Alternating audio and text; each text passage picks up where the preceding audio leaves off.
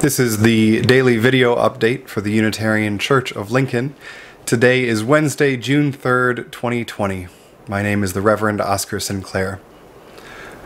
I'm thinking today about what it means to be in coalitions. In relationship and organizing work specifically, across denominational and political boundaries. This morning, I woke up to news items that Pat Robertson, of all people, had condemned the president's response to the recent protests over the death of George Floyd.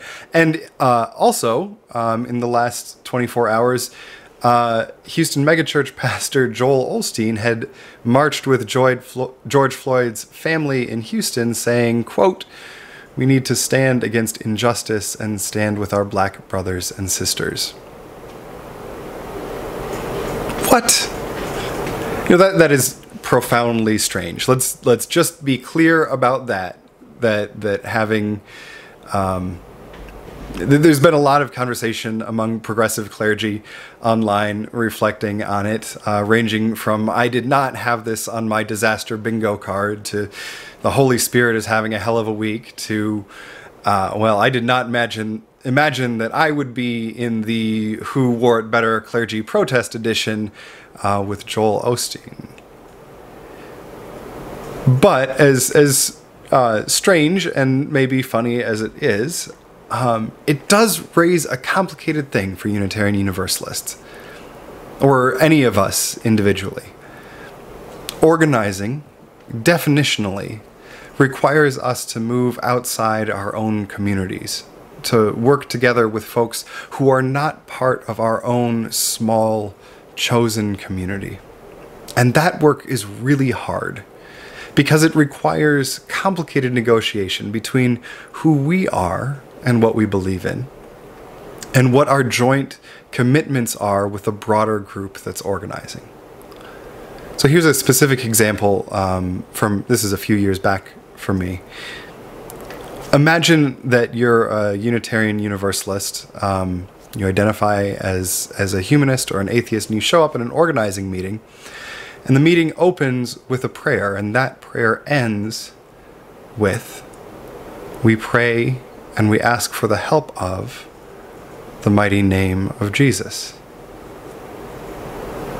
Now, in that moment, we have a choice.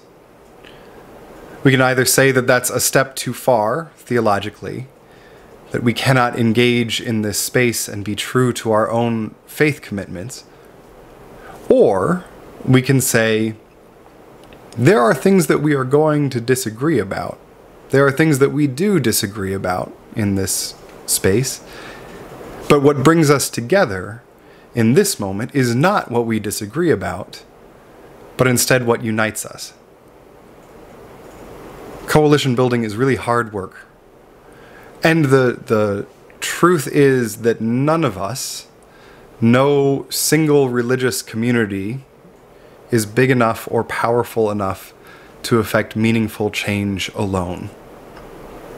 So that requires us to be in relationship with folks we disagree with in some meaningful way. If we didn't disagree, then we wouldn't be coming from different communities and joining together. It's hard work, but it's worth doing. So think about it. Think about what your commitments are. Think about how you're in relationship with folks that you have theological disagreements with. And we'll see you tomorrow. Have a great night, everybody.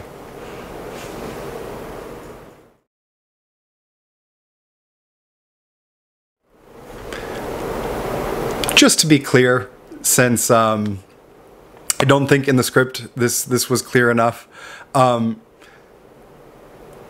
both Joel Osteen and Pat Robertson are not people that I consider myself in relationship with or in a natural coalition with. It was a jumping off point to talk about the hard work of coalition building. But I have a hard time imagining that they are going to have a whole lot to do with the kinds of coalitions that I'm a part of. That may actually be a bridge too far.